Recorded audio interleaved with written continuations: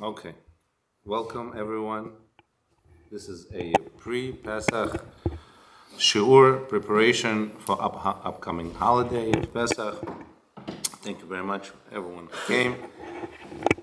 I wanted to start learning about Pesach actually from the very end, going backwards. After the Seder, there's a song that we sing.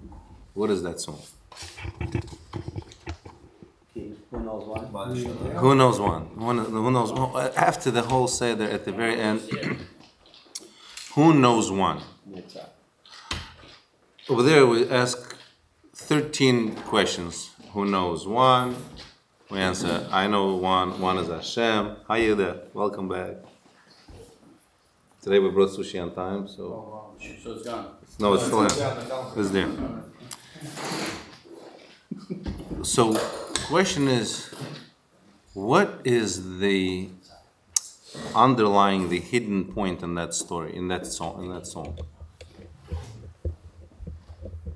Yes, we go through the basics of Judaism. One is Hashem, two is Luchot, which is Torah, three is our forefathers, four is our foremothers, which is the basic, your father, your mother.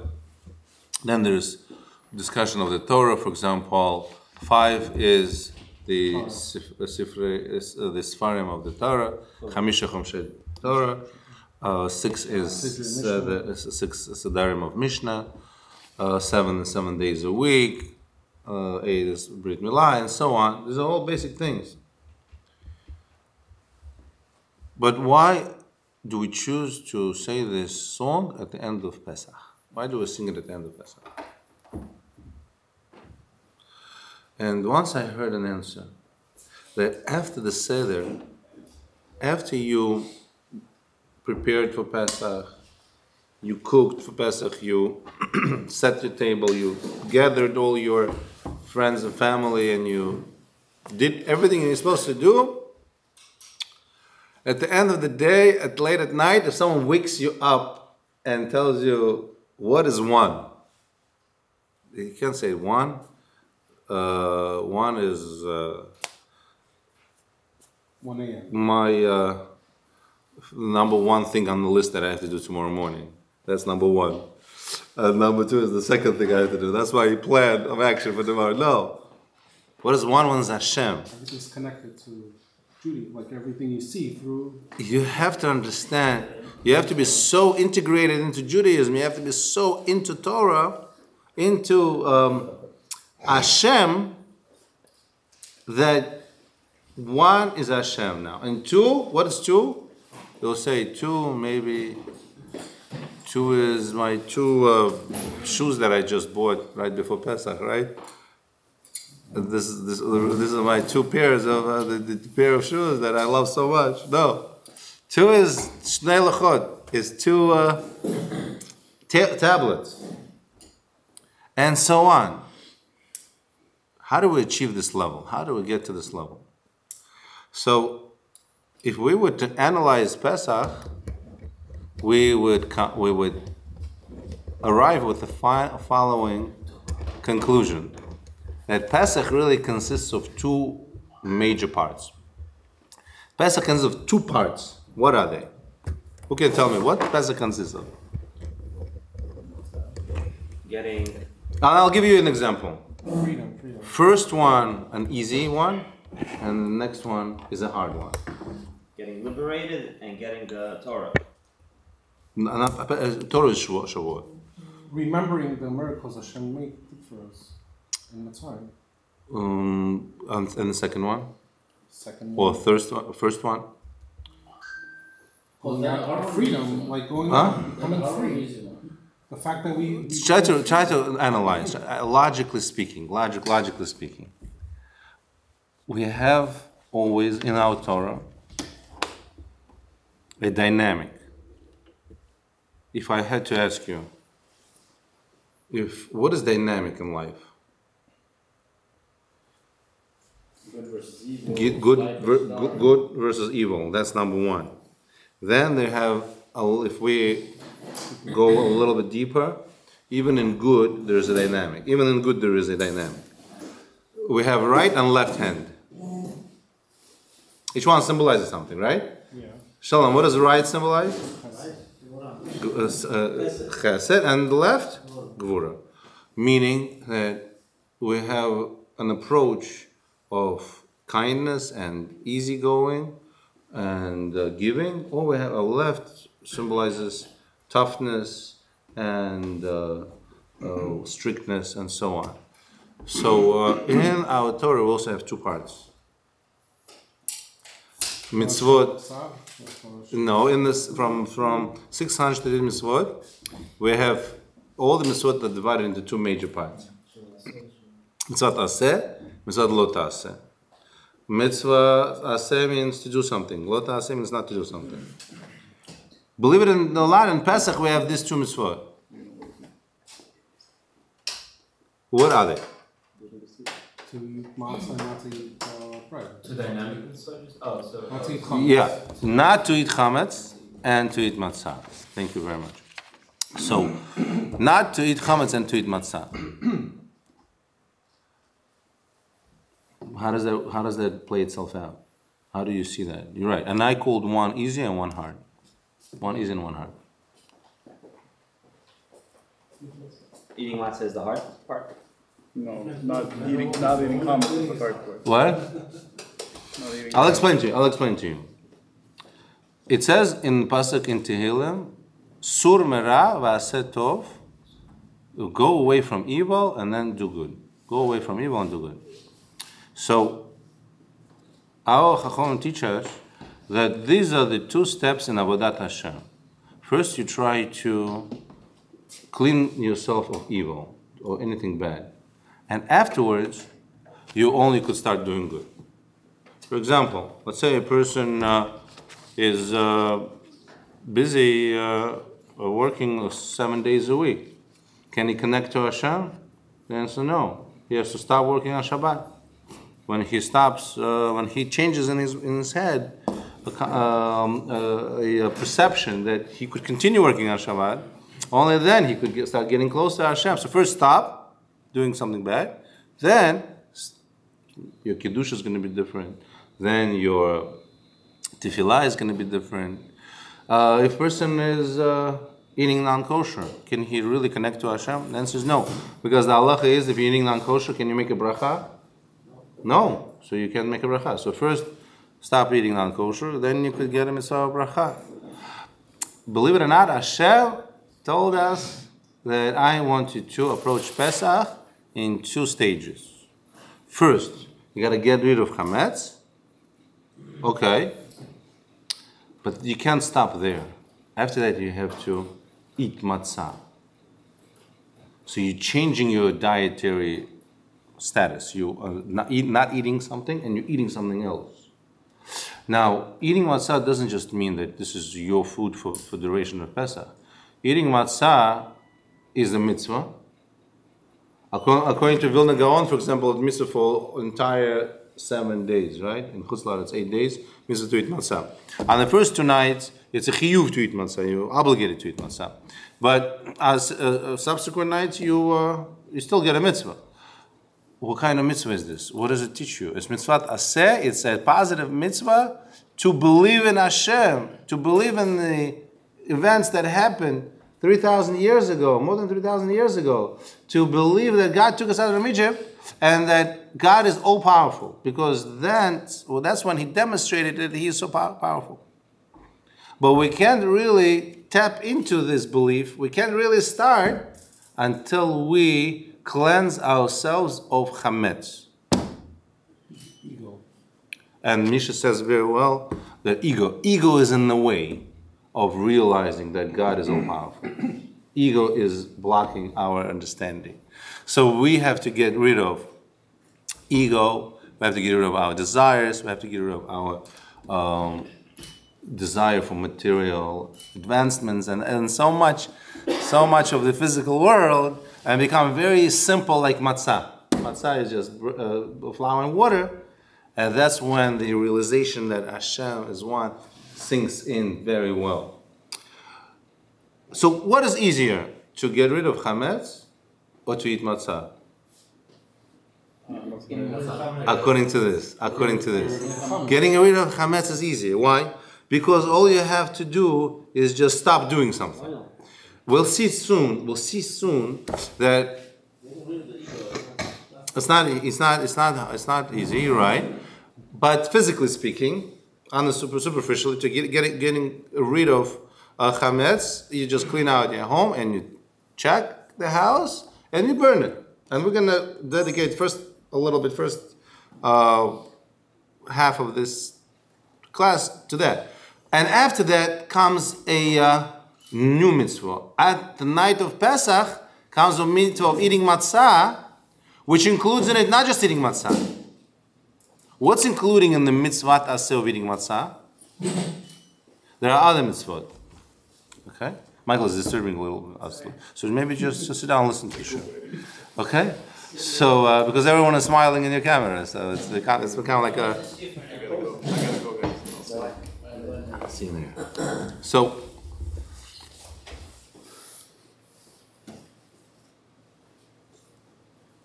eating in the mitzvah of mitzvah aseh of eating matzah, we also have mitzvah to talk about going out from Egypt, drinking 4 kosot, saying Haggadah, saying Hallel, rejoicing. All those things that we do after we clean our home from chametz, they are all part of eating matzah, the way I call it, eating matzah, because once you got rid of chametz and you did lo ta'aseh, then you are starting to do aseh. Now, according to Hasidim, they learn this pasuk very differently. They learn sur merava aseh tov, go away from evil and do good. You should be so busy with good that you don't have time to do evil. It's not like I explained to you, delineated right now. There's 2 steps, 2 stages. You do one, and then you do the second one. No, they say maybe it's impossible for us to do the first one. Maybe impossible. But once you do good, you have to... once you do good, you are automatically getting rid of evil. Okay, but the way the basic Rishonim and Rambam learn that there's 2 steps. Okay. This brings us to the halakha. First of all, we are supposed to get our homes clean for Pesach, and we start B'dikat Chametz. When do we start B'dikat Chametz this year? It is the night, which is April 4th? April 4th at night, right? April 5th is Erev Pesach. We're supposed to check for Chametz 24 hours before Pesach starts, night before. There's a question, when do we start checking for Chametz in our homes? So Shki is actually wrong. Tzedek Kochavim, when 3 stars come out. When 3 stars come out. It's supposed to be already dark outside. Shkia is when the sun is just starting to set. It's still light outside. It's supposed to be already dark. There's a question, therefore. If the mitzvah of B'dikat Chametz is at Tzedek Kochavim, then there is a question. It has to do with Aravit. Mariv. What's the question? Do you daven first? And then what do you do first? Do you daven first, or do you check because there's 2 mitzvot at the same time. They start at the same time. What do you do more frequently? So the rule is, whatever mitzvah is more frequent, you do first. What is more frequent in this case? Aravit. So you have to try to pray first, and then do B'dikat Chametz. What time is Tzedek Kochavim on April 4th? 7:53. An hour after sunset. About that time. Good. So now we've checked our homes. Our homes are clean for Pesach, and our chametz is in a designated place. And we annulled chametz that we didn't see. Now, next morning, we're supposed to do 2 things. If you look in the calendar, it says next morning, eat chametz before 10:22 and burn chametz before 11:40. What does that mean? What do you mean? Eat chametz before 10:22. What if I want to eat chametz at 12 o'clock in the afternoon? How can I tell me until what time to eat chametz? halacha What is this? Eat chametz on the calendar. It says eat chametz before 10:22 on April 5th. Now we're talking about Erev Pesach, and burn chametz before 11:40. After you annul your chametz, you're going to eat what you left aside, I guess, right? That's what that You annul at night after Night before. bedika, Right. but night after bedika you annul only what you didn't see. You don't have to eat chametz. This lays on you can eat. You could, meaning you're right. You can eat. You don't have to. But you could. People already finished everything the night before also. Raise your hand if you don't eat chametz on the morning of Pesach. Everyone eats. Everyone else does. I have bagels. Oh, Shalom is the only one who doesn't. Shalom, we give you a lot of credit. No, we're talking about halakhically, not with personal, halakhically. not personal Luckily, preference. you don't have to eat chametz. You don't No, have but to. luckily you're allowed to eat chametz. So Oh. you say, how is it that you're allowed, but you're burning it and you're annulling it? And No. Let's say I want to have a bagel right. You mean why does it say? Yeah, why does it say in the calendar eat chametz by 10:22? Maybe I know what it is. Like sounds like a mitzvah. You gotta eat chametz. So he says you don't have to eat it. But the reason why it says in the halacha eat chametz by 10:22 because minhag of all the Jews is to eat chametz on Erev Pesach in the morning. That's how it is. It says in the halacha nohagin that people eat it. A blessed one, blessed suda of chametz. Oh, really?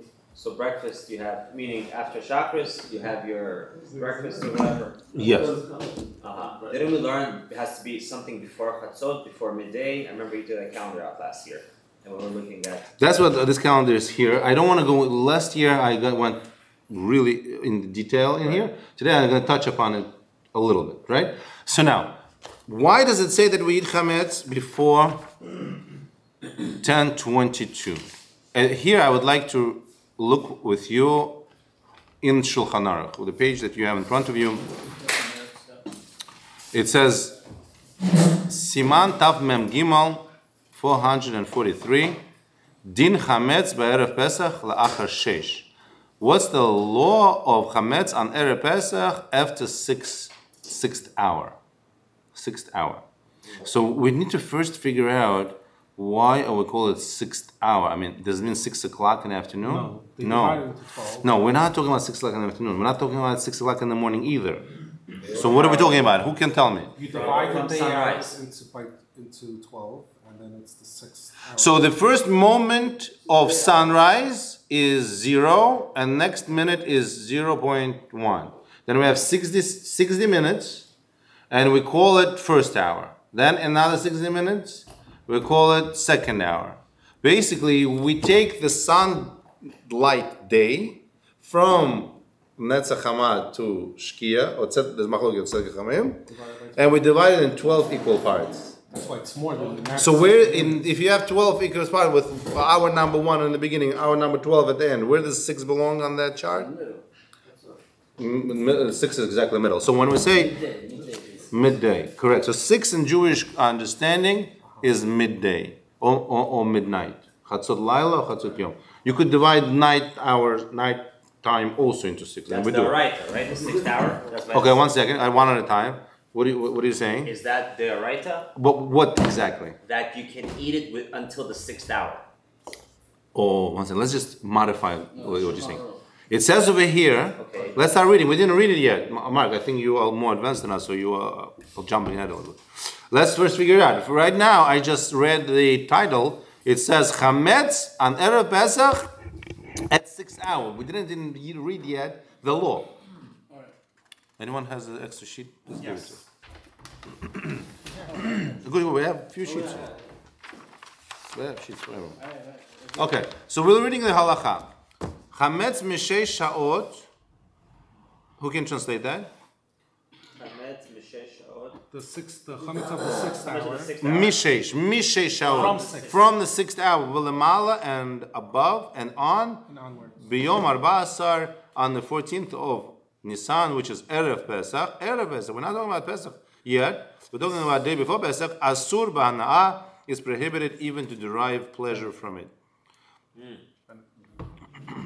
And it says over here, afilu chamtzo shel enu Yehudi asur lehenot mimenu. Even if it's goy's chametz, we're not allowed to derive pleasure from it. And deriving pleasure means not just eating it, but having any type of benefit from it. Give me examples of benefiting from chametz. Selling. Anybody? Profiting. Selling it to a goy. You profited from it, right? What else? Feeding your animal. Feeding, giving it to your animals. Good. What about passing by a bakery with a nice smell? Oh, same thing. You pass by a bakery and you smell it. It's just like on Pesach. It's asur. It says it very clearly in halacha. Ben Ishchai says that you're not allowed to smell on Pesach. Intentionally, obviously, right? Intentionally, right? If you can't help it, you just If you work happen at to a be near. pizzeria and every day they're running Right. their pizza. Right. Good. So from the 6th hour and on, it's asur behana'a. It's prohibited To benefit. to benefit from it. So we discussed this. So if you look over here on this chart, we have exactly beautiful chart that has on the bottom the hours, the English and the American way of counting hours. You see over here, Netzach Hamad, the beginning is at 6 p.m. and the Shkia is 6 a.m. is Netzach Hamad, and Shkia is 6 p.m. And then we have hour number 1, 2, 3, 4, 5, 6 chatzot. This is as via chatzot, which is midday. Then hour 7, 8, 9, 10, 11, and 12. This is the second half of the day after chatzot. When is chametz prohibited on Erev Pesach? From chatzot, from end of 6th hour and on. Question to you, Rabotai, why is it prohibited at that time? Oh, question to me, yes?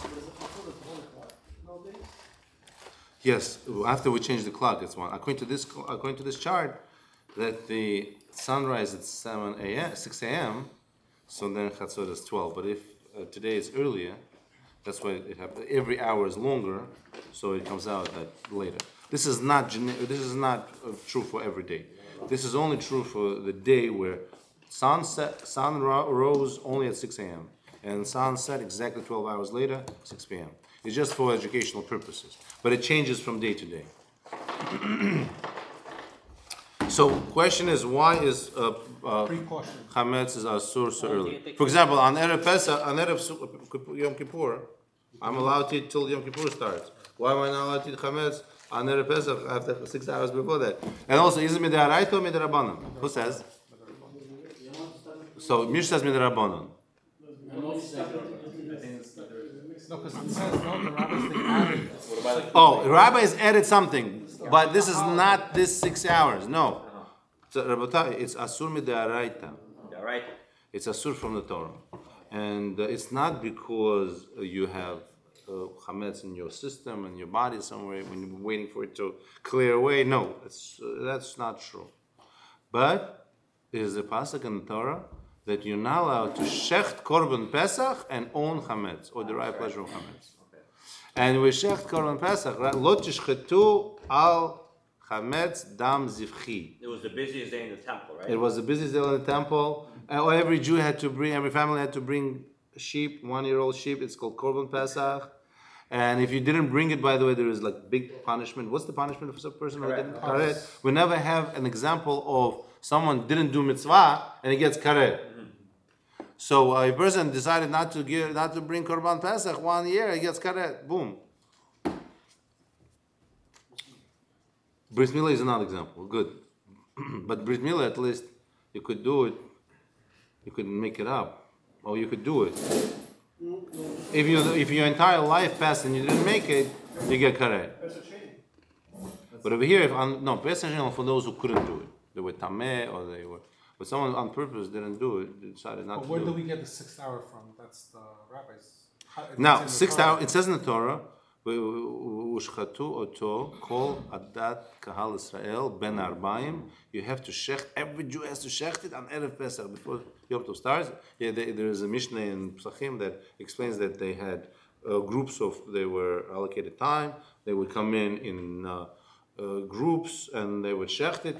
The entire Erev Pesach was busy with shechting Korban Pesach for the entire Jewish people. And then after they shechted it, they would take it to their lodging place. It was in the vicinity of Yerushalayim. They were supposed to eat it in Yerushalayim.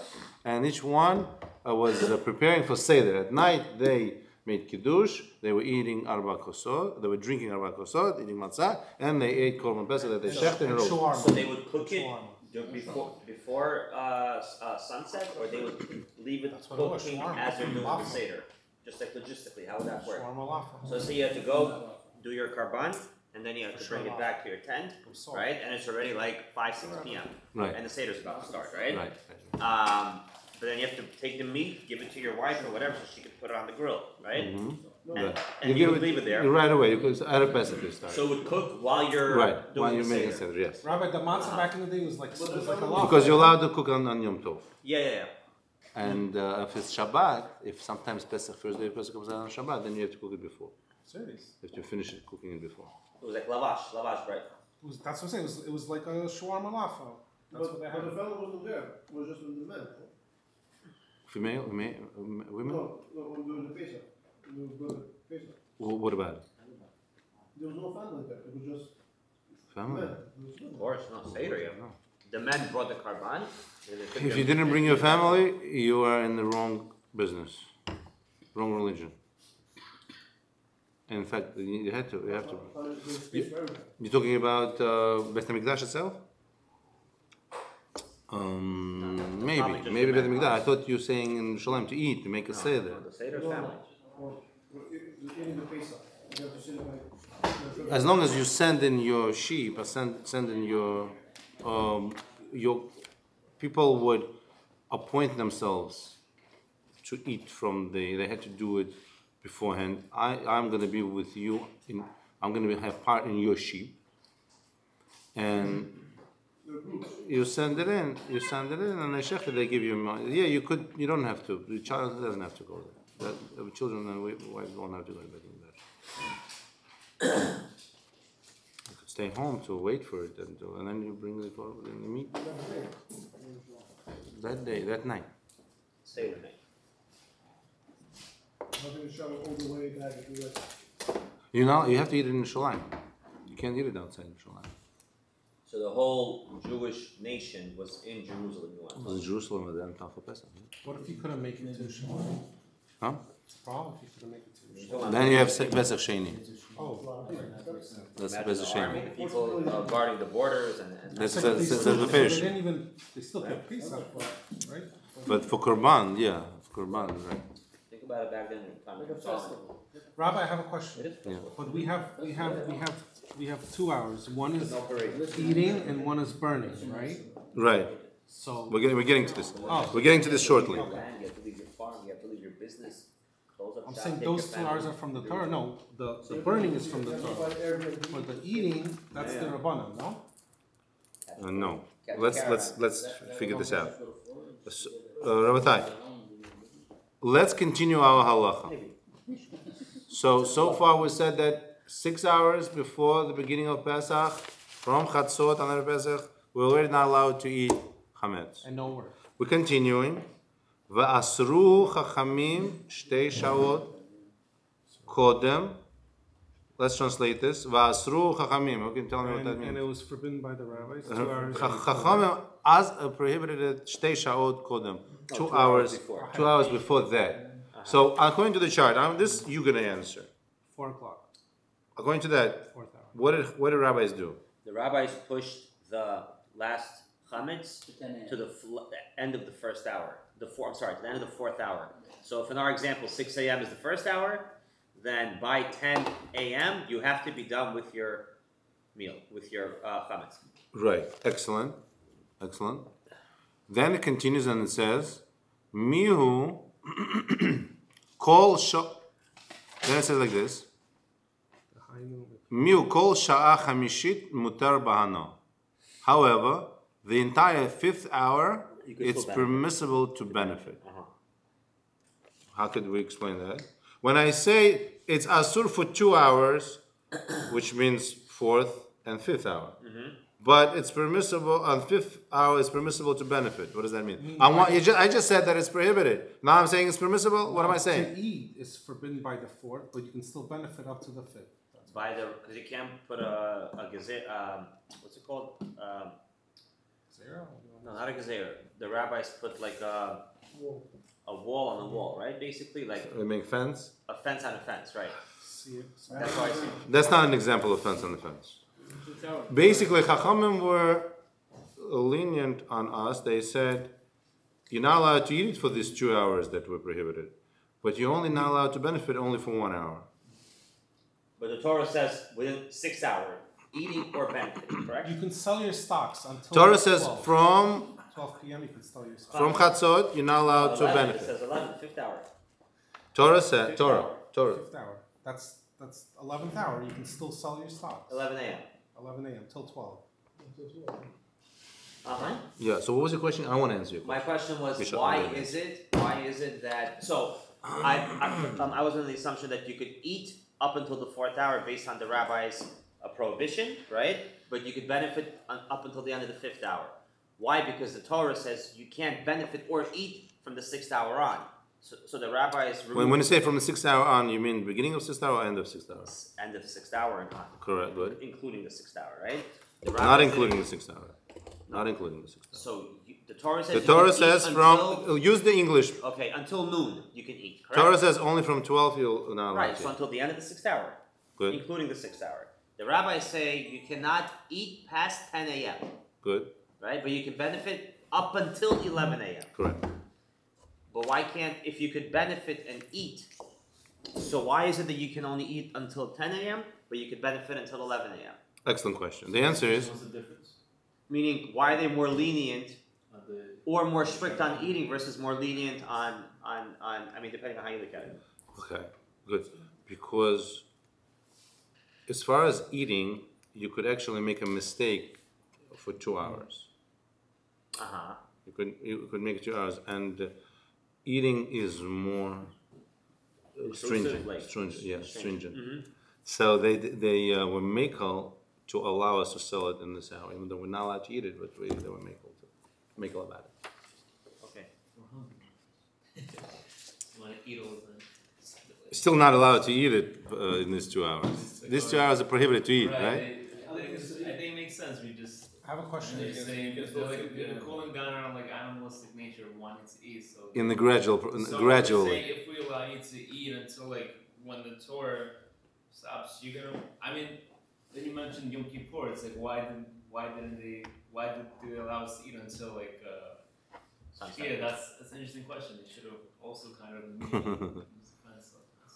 I don't know the answer to that question. You're right. That's something to think about. Okay. Yes, Misha? What time can you sell the chametz until? So that brings us to our next step. Excellent. Misha's ahead of the game, big time. Excellent. Now, it says like this. V'rashai lemochro leinu Yehudi. You're allowed to sell it to a goy. When? Up until the 5th hour, end of 5th hour. Meaning in the 6th hour. In the 6th hour, you're allowed to. I'm sorry. In the 5th hour, you're allowed to sell it to a goy. Good. Then it says, "V'yachol lehachilu lebehima chayav of." You're allowed to feed it to animals. So you can benefit from it. Good. Then it says, I skip just afilu harbe biyachad, even if there is a lot. Shivadai lo yochlenu kodem Pesach. You're allowed to sell it to a guy even a lot right away. But then giving to an animal, you could give it in that hour, in the 5th hour. But then you have to make sure that they finish the food, so that nothing is left over. To a guy, you're allowed to sell in bulk, and even if he's gonna own it on Pesach, no problem, because once it's left your possession, you have nothing to do with it. But to animals, you have to give enough to finish within 1 hour. The reference to selling means benefiting, profiting, or the reference to selling means selling away your possession for Passover and then buying it back.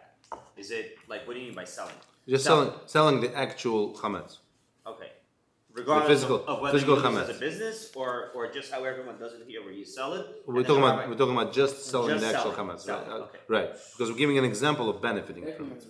Okay, now, and then it says umitichilat shashishit v'lemala, and from the beginning of the 6th hour and on, asru gambana, they prohibited in. And this is the answer to Misha's question. Why does it say in the calendar that you have to burn it by 11:40? Mishnah explains over here that you want to burn your own chametz. You only doing a mitzvah of burning, destroying chametz, it still belongs to you. But there is a rule in the Torah that once something is prohibited for me to utilize, to benefit from, for all intents and purposes, it's not really mine. So chametz on Pesach, even if I once owned it, once Pesach kicks in, I lose ownership of it. It's funny, on one end Torah says, do not possess any chametz on Pesach. And if I had held down to chametz on Pesach, when I come to Shamayim, Hashem is going to say, this Pesach, this 1 year Pesach, you had chametz in your possession. But at the same time, because Hashem says you're not allowed to utilize chametz, I don't have any practical benefit from it. So it's not like mine. And the only instance and the only concept why it's mine is for me to do an Aveira. In other words, like this. Gemara says, Chametz shel Pesach, once Pesach starts, does not really belong to a Jew. But Hashem puts it in his possession just to give him a punishment of owning Chametz. We only own it to get the punishment that we're owning Chametz. But really, we don't own Chametz. You getting this point? In other words, like this: if something asur, if I cannot, let's say like this. Let's say my father says, I prohibit you using your smartphone. So I can't touch it. I can't use it. I can't turn it on. I can't use it. So is it mine? So we're gonna just take it away from me. It's not mine anymore. So that's it. Something that I cannot use, it's not mine. So comes out that chametz on Pesach at certain points leaves my possession. It's not mine anymore. Yes, it's true that I will still, if I didn't get rid of it, I will get Aveira of owning chametz. Hashem is going to still pay the check. He owned chametz on Pesach. And on own means he did not get rid of it. But legally, I'm not owning it. So it says over here that since that's the case, when should I burn chametz? To do a mitzvah of burning my chametz. Because it says, Ba'erev tashbitu et chametz. One has to destroy chametz on Erev Pesach. And it has to be my chametz that I want to get a mitzvah of burning it. So it has to belong to me. So at which point am I still able to do that mitzvah? And at which point I cannot do that mitzvah? According to this chart. If we're learning that from 11 a.m., in the beginning of 6th hour, chametz is asur ba'ana'a midrabanan. It's prohibited to derive benefit from it. Right. Is that the same as saying that I cannot burn it anymore and get a mitzvah? Yeah, it's not a benefit. Because burning chametz is doing a mitzvah with it. If I don't own it and I cannot benefit from it, I'm not doing a mitzvah of burning it. So when it says in our calendar this year, burn chametz before 11:40. 11:40 happens to be, like on this chart, it's 11 a.m. Basically, end of 5th hour, beginning of 6th hour, when chametz becomes asur b'hana'ah, and our calendar is suggesting that I should burn it in the 5th hour. I could burn it earlier also, as long as I burn it before it becomes asur b'hana'ah. Asur to benefit from it. So I eat it before the end of 4th hour, and today's terms it's 10:22, and I burn it before the end of 5th hour. Today's terms it's 11:40. So now I understand what it says. At this point, I think I lost some days. Everything was good. Yeah. So now I understand what it says in the calendar: eat before 10:22 and burn before 10:40. Now there's a question: what if a person did not actually burn it in the 5th hour? in the 5th hour before it became Asur B'Hana'ah, and now he finds himself in the 6th hour. According to Torah, it still belongs to him. Mm-hmm. It only not his derabanan, midrabanan. And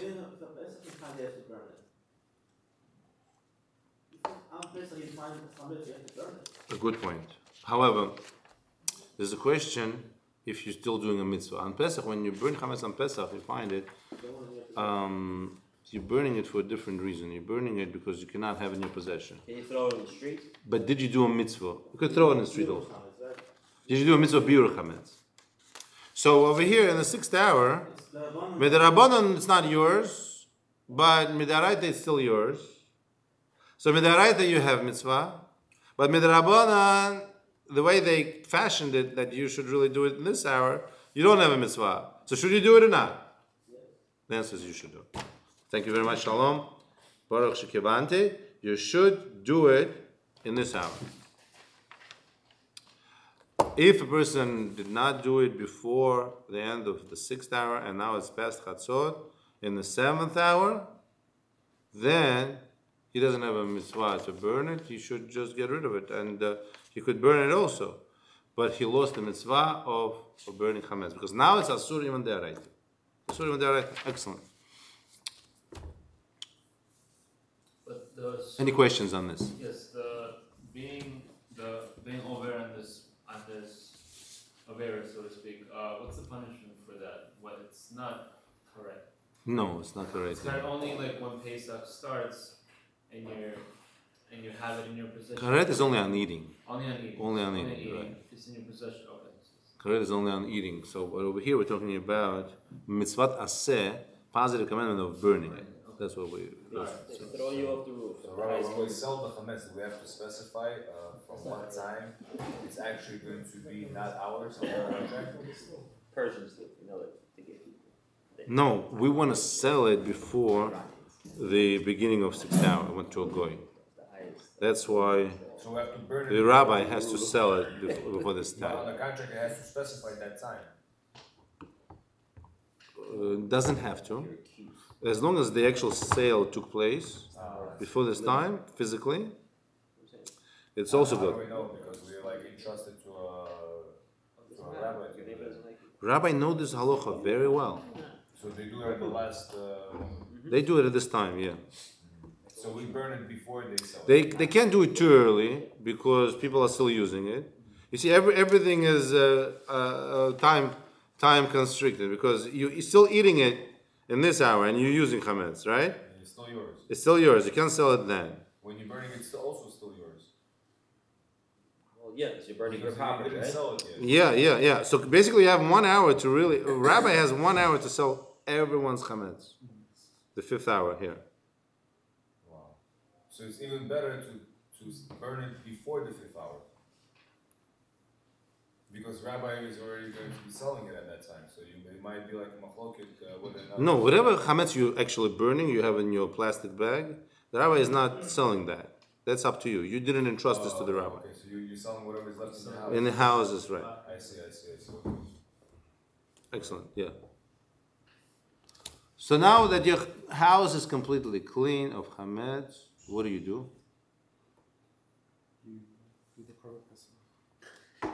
Well, if today that we don't have Korban Pesach, you prepare for Seder. You prepare for the Seder. Very good.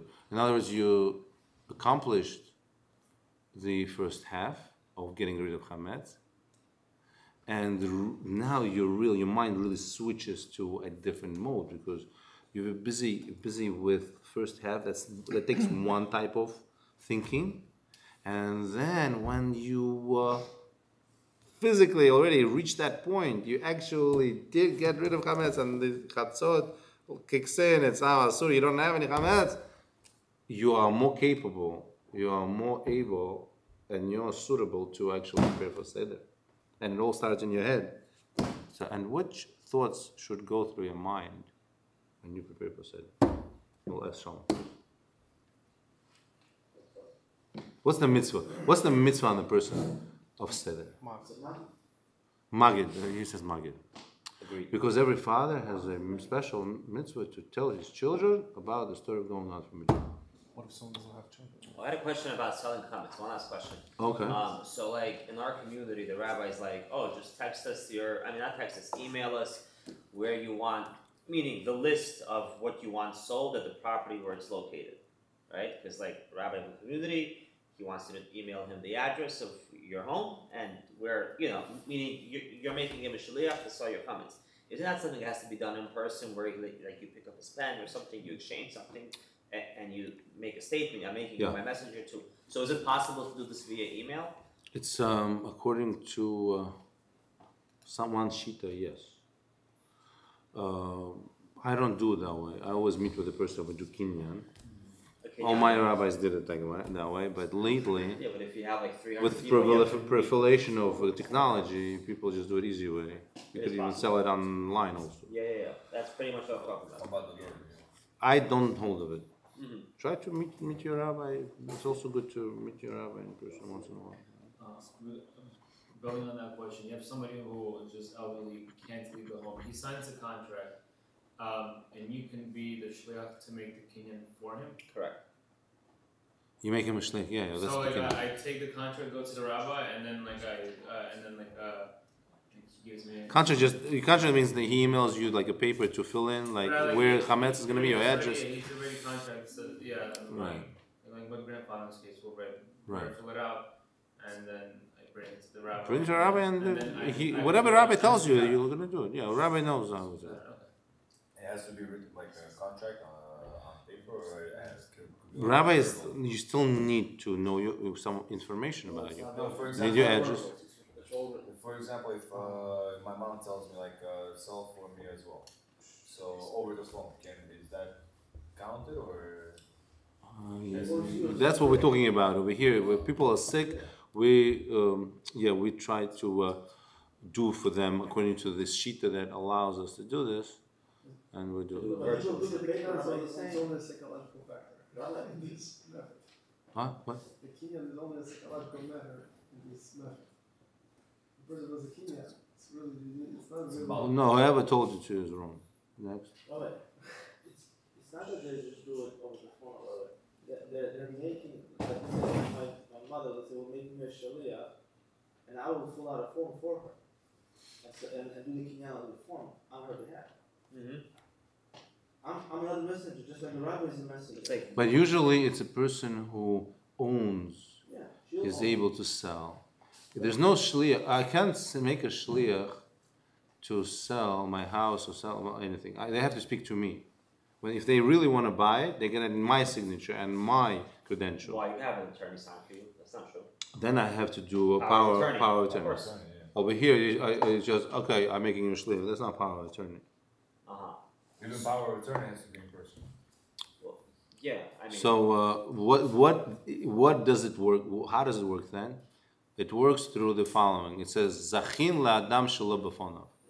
In certain cases, we're allowed to save a person from doing an aveira, even if he is not present. We wouldn't be able to do it if it wouldn't be an aveira to own chametz. For example, to sell a house, no. To acquire anything, no. A person has to be there. But over here, as a shat atchak, as a b'diavad, just to save a person, if they express desire, okay, sell my chametz for me, then we say there is this address. This is the address. This is where it is. I have the address. I have the person's okay to sell it, and we sell it, but only to save them. It's like b'diavad, we saved it, but to say that this is how you should sell your chametz. No, we save half-religious Jews like that. We save people who just wouldn't do it any better way like that. We just because our religion is a compassionate religion, and we try to help somebody. But to say that I could also activate this concept, no, it's not the best way. It's not the best way. You should do it with your presence, with your kinyan in person, and not to rely on this zachin l'adam shelo b'fonav. The rabbi is going to sell it for you. In this case, you become like your grandmother. She cannot go out from the house. If you emailed your rabbi, you texted your rabbi, but this is my address, and that's it. So it's like you're like a grandmother who she cannot get out, and your rabbi has to save you from owning chametz on Pesach. We don't want to be in that position. Maybe you could do it if you you don't really have chametz. You just have stuff that you want to sell just in case they have chametz. Maybe then, yeah. But if you have real chametz and you're not allowed to own it on Pesach, you want to use the best way to get rid of it.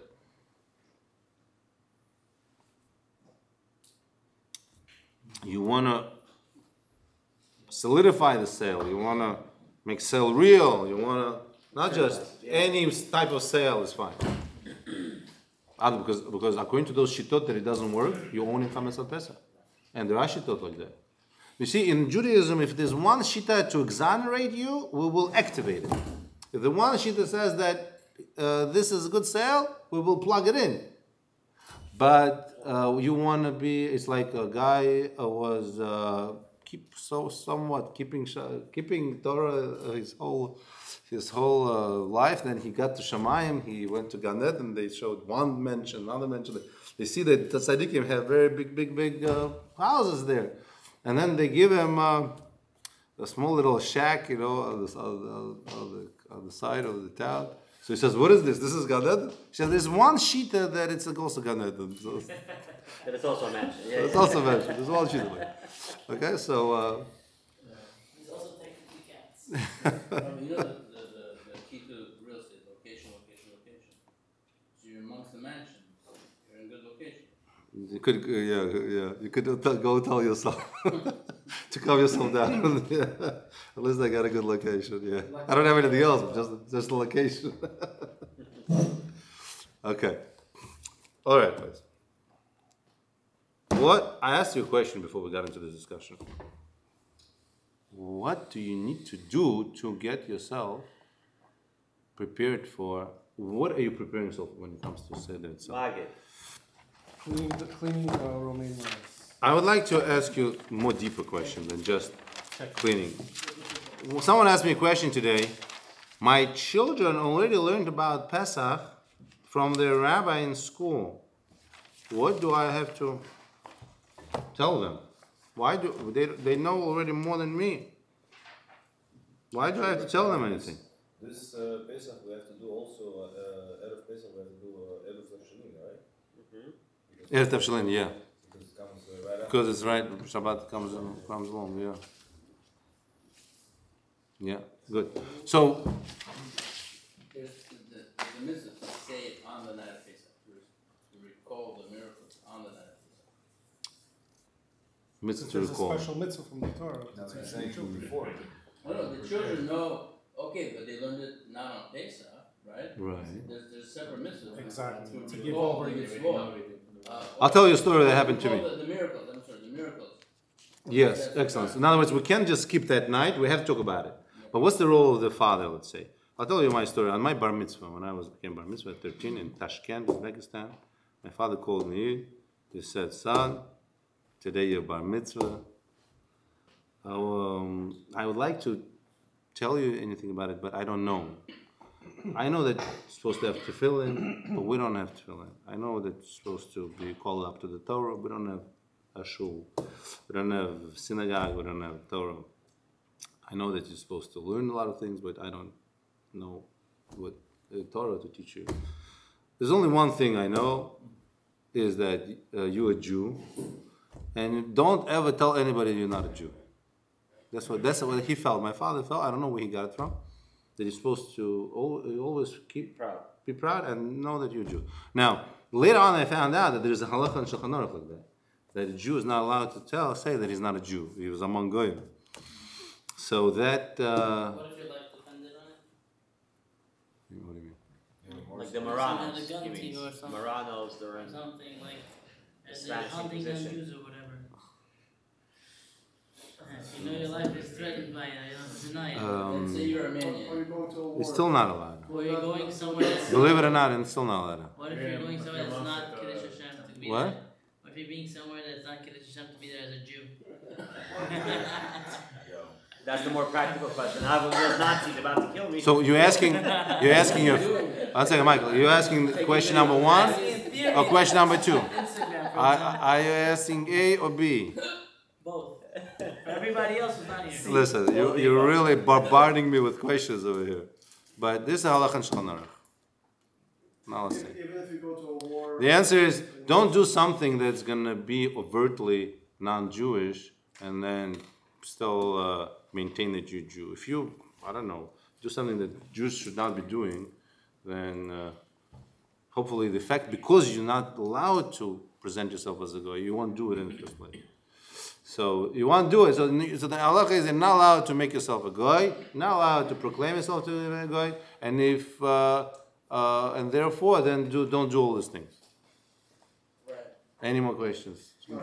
I'd like to move on with my story, by the way. Yes. So besides Magid, what else are we supposed to do? I'm in the middle of the story. Oh yeah.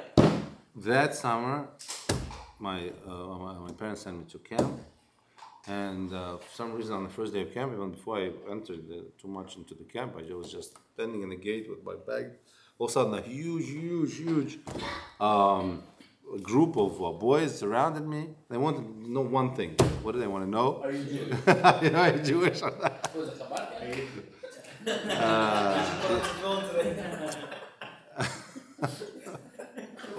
So I definitely something told me it's not Chabad who want to put They didn't have a tefillin. yeah. Oh wait, there was one time I forgot to put on the phone and I found the Chabad guy came over to me. It was like, wow. Tzaddik like you. Tefillin came to me. Tefillin comes to you, yeah. If Michael doesn't go to Tefillin comes to him. Anyway. Now, so I thought, I was looking at these guys and I thought to myself,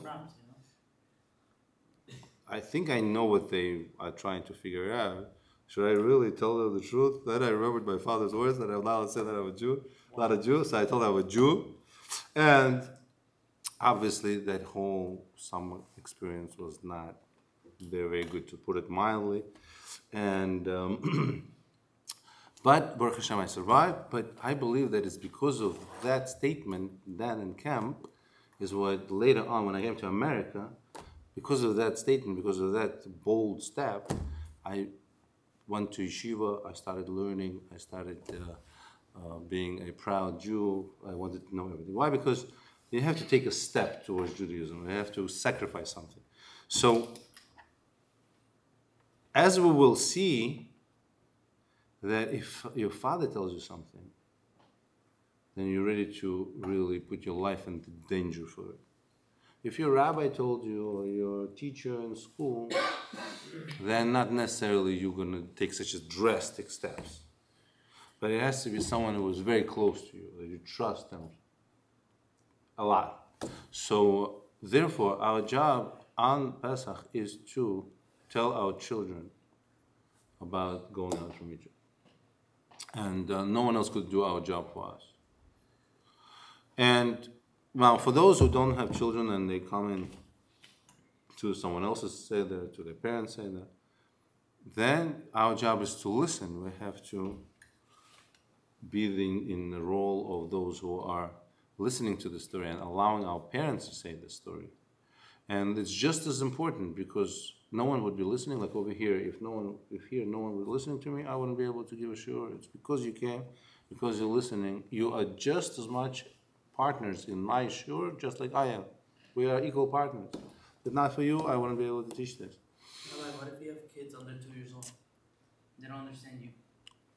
You have to tell them on their level, like play a game or crawl on the floor with them like a frog, during the makat tzefardeh, something like that. So, and a paro, or act like a paro, but then eventually they will understand it better. And then the big question is, how much of the seder do we have to say? How long does it take? And the answer is that there are certain parts of the seder that are very crucial. We have 4 cups of wine. On each one of them we say part of the Haggadah. On the first one we say Kiddush, on the second one we say the whole Magid, on the third one we bench, on the fourth one we say Halal. But when it comes to Magid, the actual Haggadah, it says in the Halacha that one has to, of course, ask Manishtana. We all Bukharians say Halach Ma'aniyah, we pick up Haggadah. That's so to speak, undebatable part of Haggadah. Then Manishtana, every single kid has to ask. Then Avadim Hayinu is the answer. After that, there is some psukim, which poskim say that if you didn't say them, it's okay. But when there's a minhag, when we're talking about 10 makot, then everyone has to tune in again. After that, there is a statement, whoever did not say three things, Pesach, Matzah, Maror, he did not fulfill the mitzvah. Those things again, that part is also crucial. What does that mean? So we have to explain each one? Yeah. Or just say the word. No, an explanation also. Sometimes pick up the thing and say Pesach, Matzah, Maror. No explanation, because right after that there is an explanation. So you have to read and translate those parts also, because the idea is to contemplate on the Pesach, Matzah, Maror. There's a lot to talk about over there. Pesach, for example, is the mitzvah of Pesach, and Hashem jumping over our houses and saving our firstborn, which was triggered to going out. Matzah means that we were saved because that's how we went out from Egypt. Matzah is symbolism of going out of Egypt. We went out so fast that our bread did not become leavened. And maror is the bitterness. There's a question, why matzah before maror? First we were enslaved. First we tasted the bitterness, then we were freed. So maybe we should do it the other way around. Maybe we should eat first maror and then matzah. And the answer is that after we were freed, we realized that even the bad parts in Egypt, the negative, was actually for our benefit. So only once you tasted the freedom, you got the matzah, you got the Torah, you see that even maror was also bad. So it has to be in that sequence, in that sequence. And at the end, we obviously say bracha, asher galanu, and then we have to eat matzah, give it to those who are sitting with us. Then Suda, and then Afikoman, the last part, everyone knows about it. But the halacha is that one is not allowed to eat anything after Afikoman. And we fill up the third course, bench on it, and right away fill up the fourth course, and say Hallel on it. Svardim don't do kos shel Eliyahu. Don't open the door either, but if you have that minhag, it's totally fine, no problem at all. And the Hallel also has to be with the big simcha. The big simcha, and if a person is able to also sing the songs like Echad Miyadeh, Echad Miyadeh, that's great. Daniel wants to say something. Is that song like it must be said? The last one? Yeah, my family always says it. Oh, you have to say it. You must It's say very it. hard to say that song because it's like at that point, like you're very. You're free. Well, hopefully you're gonna have some people with you. You're gonna be by somebody, No, right? I'm gonna be probably in the city, in Queens. In Queens, right? So there is young guys. Don't worry, they'll all be singing. It's gonna be a lot of fun. Baruch Hashem, Bezrat Hashem. My family, everyone is coming to my home. The kids and my sons, they love Pesach with us. But it's all, again, the reason why we made this class is to rehearse. We learned the same things last time also. But you forget over the course of the year. You gotta put yourself into the mode. You gotta focus, and you have to understand that you're doing something. Tonight we delineated that we have two phases. We have first step, then we have a second step. And each one has a special focus. And the second step is actually harder than the first one. Because the first one is physical. You just get rid of chametz. The second one, it has to do with your head. And then there's a lot to do. You have to relate to the people around you. There's a lot of parts. Like you have to say the story of Matzah and also feel good. Feel happy in the presence of your family. Everything according to the head of the house. If you are grumpy and upset, everyone's going to be grumpy and upset. But if you are happy and upbeat, then even if there are people in the bad mood around you, they're going to get into a good mood only because of you. How much do we have to eat? Okay. You have to eat the kazayit. Kazayit, you just picture olive and eat that amount. Some people have bigger shurim, but my Rabbi held that if you picture a big olive, you had two kazayitim in the beginning, two big kazayitim, and then afikoman one kazayit. So that's a little more than half a ram matzah, right? Check by the way, when you make a seder, follow what it says in the Haggadah. Get it in English Haggadah. Do you know a good English Haggadah or Sforno? I use Hebrew. Definitely there is something. Maybe speak to Michael. Eli Mansour. I have All explanations? But question is, does it explain to you the steps, what to do when? Yeah, so that's important to have that. I got that. Okay? And may everyone have a very good Pesach. You too, Rabbi. Thank you very much. Amen. Maybe we get together then Pesach. Rabbi, by the way, we're learning here every Monday night. At some point, we're going to make a big plov and shashlik in Marine Park, in Nerek's backyard. I already spoke to him today about it. Close to Lavama. But you got to come on Mondays. However, next Monday, it's close to Pesach, we're not getting together. And the following Monday, we're also not getting together. Right. And the following Monday. After Pesach, we're restarting. I'll tell you when. So 3 weeks. I'll tell you when. Any more? Yes, Benny. See you later, guys. Some people don't eat at a certain point, around midnight, right? So the last time you can eat. I remember learning a shit from Rabbi said that you can actually Eat afterwards, yes. afterwards, right? So So, I went to the point of Lechatchila try to before Chatzot, which is this year is when is Chatzot? On first night, let me just check. Let's check it. First night, Chatzot, Laila.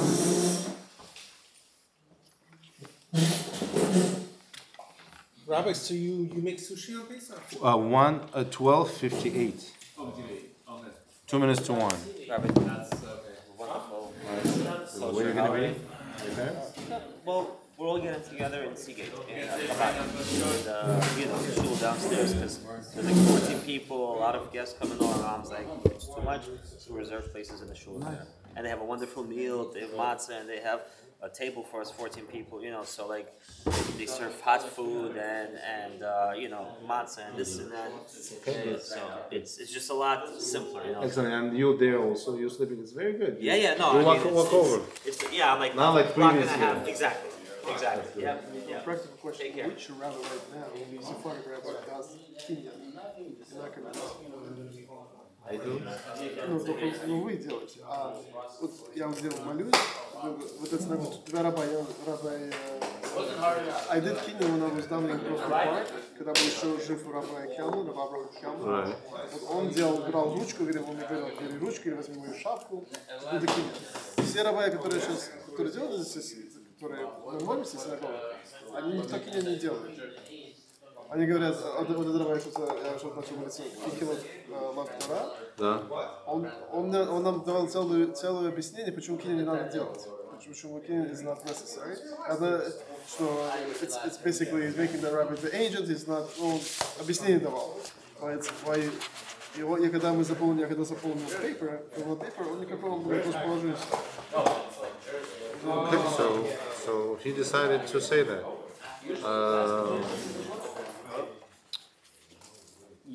He decided to say that. I would like to. So they do Kenya, it's for, Whatever.